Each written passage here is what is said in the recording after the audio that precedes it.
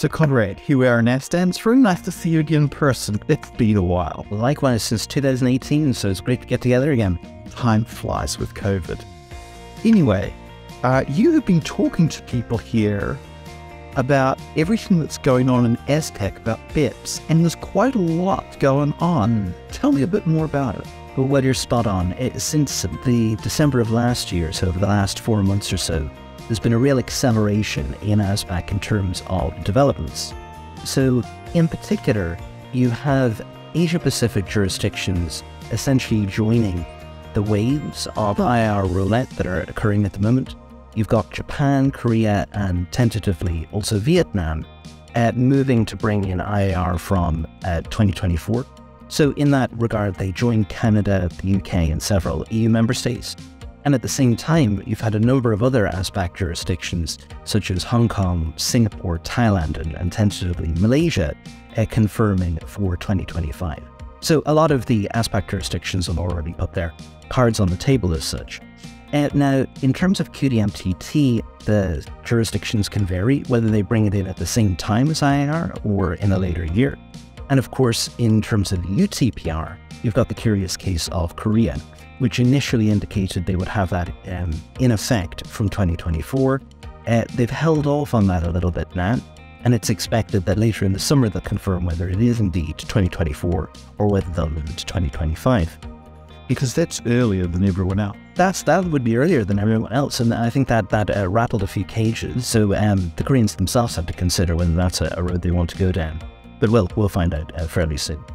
And in terms then of what that means at the corporate level, the fact that you have confirmations that the countries are moving means that enterprises headquartered in the region and outside the region as well have been accelerating their efforts with impact assessments, with pre-regime actions on restructuring, with doing their data gap analysis and figuring out are they truly ready for this.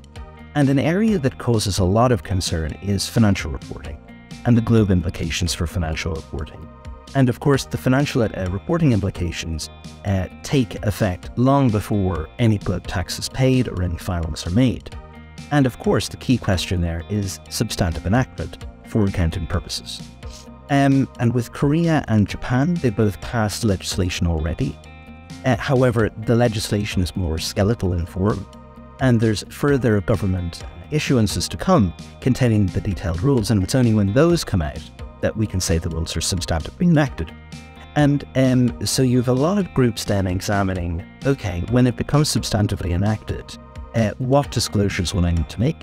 And very recently, the IASB confirmed that for IS-12 purposes, they will have an exemption from deferred tax for globe tax, which would have been terrifically difficult to do. But in place of that, various disclosures on where am I paying the tax, what are my low tax jurisdictions triggering tax, and quantitative assessments and so on. They're firming up on that, but that's a key focus for the companies. The other thing that's of particular interest is the direction of travel with incentives in ASPAC, because the ASPAC landscape is defined by tax incentives.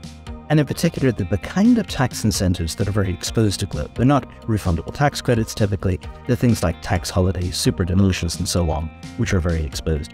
But we're starting to see indications of where ASPAC jurisdictions might go with that. Number one, they might go from tax holidays to incentive rates around 10 or 15%, something more sustainable going forward. More of a focus on grants in certain jurisdictions, because these are less affected by globe. Other possibilities are, and particularly businesses are suggesting this as a route, better expat taxation.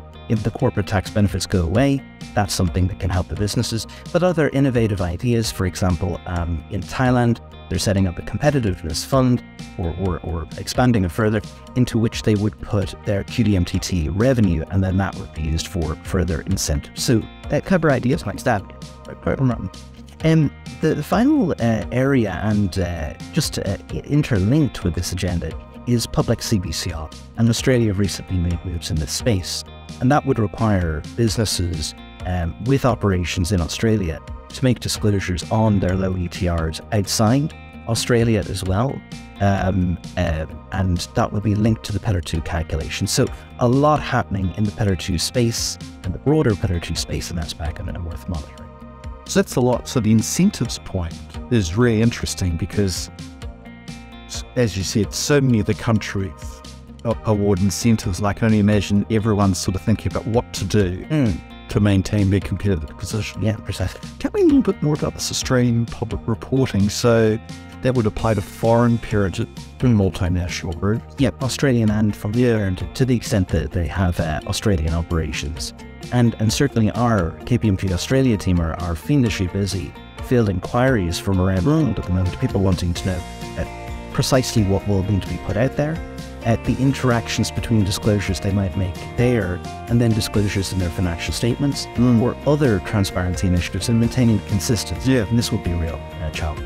Yeah, because I can only imagine once you put something out in public, you just want to make sure that it's not inadvertently misstating or misrepresenting. Yeah. And there could simply be different approaches to the calculation, but they could be misinterpreted as being purposely consistent. Yeah. Well, gosh, Conrad, no wonder you have been really busy over the last 3 days. There's a lot going on. Well, that's why I drink so much coffee. Thank you for your time today, Conrad.